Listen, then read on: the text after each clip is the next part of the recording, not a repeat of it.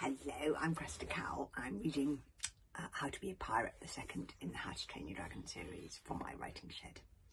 And I've got to chapter 5. Do not open a coffin that says do not open on the front. And that sounds like very good advice. As soon as they got to the hooligan village, Hiccup and Fishlegs changed into dry-ish clothes.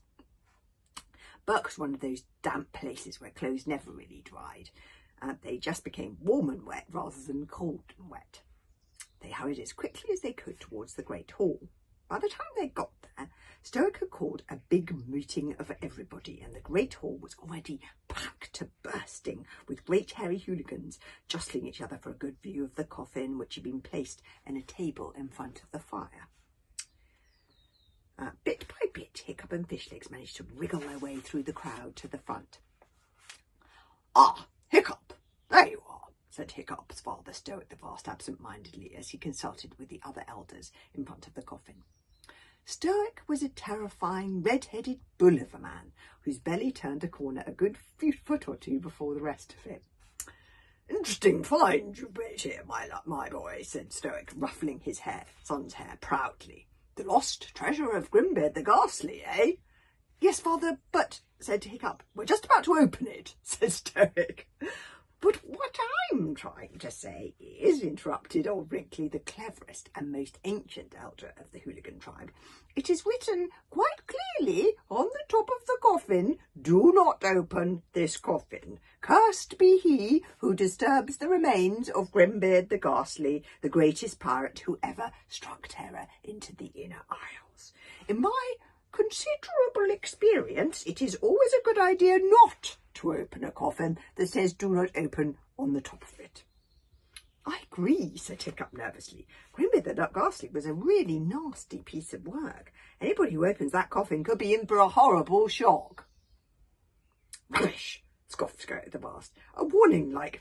Hang on, just before we turn the page, I want to show you this picture of Stoic the Vast thinking, what would a great leader do in this situation?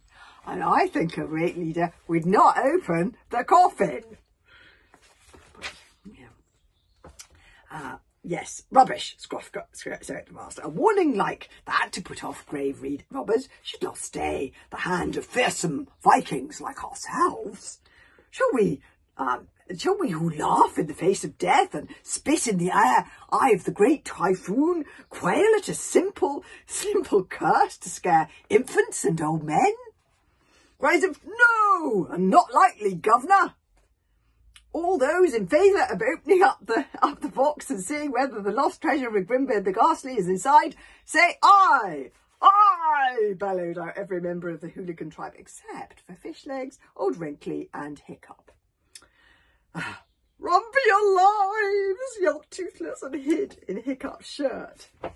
This is Toothless. Yes, you often hide in Hiccup's shirt. Fishlegs edged backwards into the crowd. "Not a good idea, not a good idea, not a good idea," said Hiccup. He started backing away from the coffin as Stoic fiddled clumsily with the iron clasp. "Not a good idea, not a good idea, not a good idea," repeated Hiccup as Stoic slowly creaked up the coffin lid. You see, it says, "Beware, do not open this coffin. Cursed be he who disturbs the remains of Grimbeard the Ghastly, the greatest pirate who ever struck terror into the Inner Isles. Don't open the coffin." But they are. Creak! The coffin lid dropped open with a bang. Stoic jumped away to avoid being splashed by the seawater gushing out of it from all sides. Everybody else tried very hard not to look nervous. Stoic peered into the coffin. There was a bit of a pause. "Not pretty, was he?" sniffed Stoic the Vast, trying to show off how much he laughed in the face of death. "Oh, I don't know, sir," said Gerber the Belch, leaning in to look in as well. "I think I can see a bit of a family resemblance." "I know what you mean," said Boggin the Beer Belly, turning his head thoughtfully. "There's a look of Great-Aunt Hefty Thighs."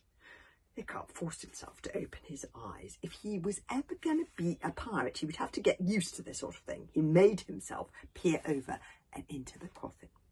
There, in a state of green and yellow decay lay the corpse of Grimbeard the Ghastly. It wasn't so bad, really.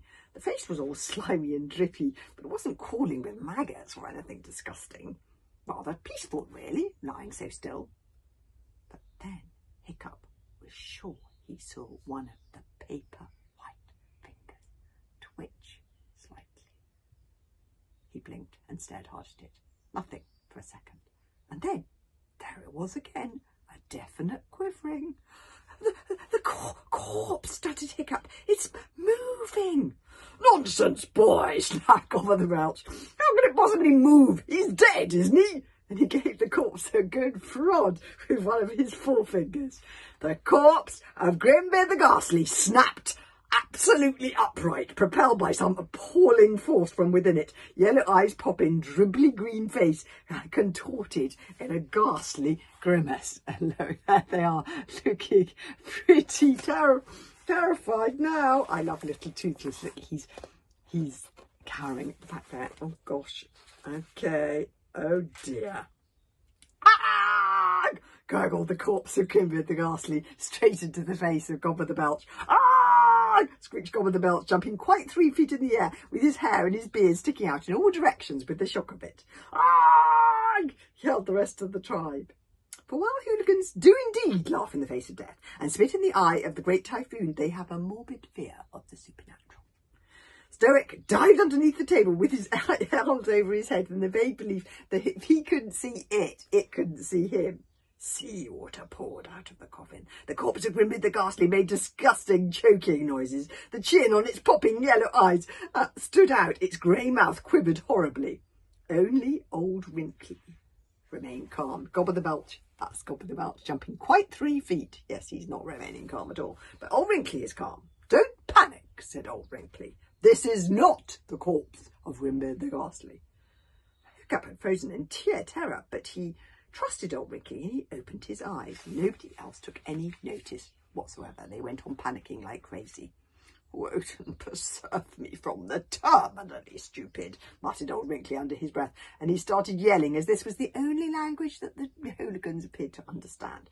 Don't panic! This is not the corpse of Grimbeard the Ghastly! As he yelled, he patted the corpse that wasn't a corpse hard on its back. Seawater sputtered out of it in all directions, gushing out of its nose and mouth. And it wasn't the corpse of Grimbeard the Ghastly. Now that it had recovered from its coughing fit, it was clearly a tall, good-looking man, very much alive, if a little green from the effects of the seawater. So, said Stoic from under the table, that is definitely not the corpse of Grimbeard the Ghastly. The corpse that wasn't a corpse shook its head. Oh, no, it said faintly. Definitely not. Easy mistake to make, but no, I'm not. And it slithered out of the coffin in a rush of seawater. It removed its helmet and, under the circumstances, performed a remarkably graceful bow. The name is Alvin. Alvin the, poor but honest farmer. Alvin had quick, clever, laughing eyes. He had a long, elegant moustache, a little limp from the seawater. He smiled a charming, easy-going smile, although a fussy person might think that perhaps it had too many teeth in it. Alvin stepped gracefully forward to pat Hiccup on the head. And who might you be then, sonny?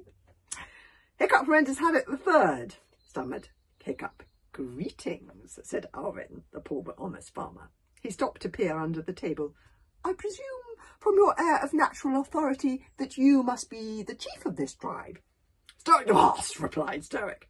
Alvin clapped a hand to his forehead. Not the Stoic the Vast, terror of the seas, most high ruler of the hooligans. Oh, hear his name and tremble, ugh, ugh. By an extraordinary coincidence, you are the very man I am looking for. Now that is a coincidence. Stoic crawled out from under the table, staggered to his feet and puffed out his chest. That's me, said Stoic the Vast, in much of his old hearty manner. And may I ask, if you're not the corpse of Grimbeard the Ghastly, what in Woden's name were you doing in his coffin? What a remarkably bright question, replied Alvin enthusiastically. And if I could just sit down in this comfortable-looking chair, it's been a long day. Of course, said Stoic, dusting off his throne. I would be delighted to tell you my tale, said Alvin. Now, the only person who doesn't like the look of Alvin is Toothless. Not sure about that, Alvin. But chapter 6, which is tomorrow, is going to be the tale of Alvin, the poor but honest farmer.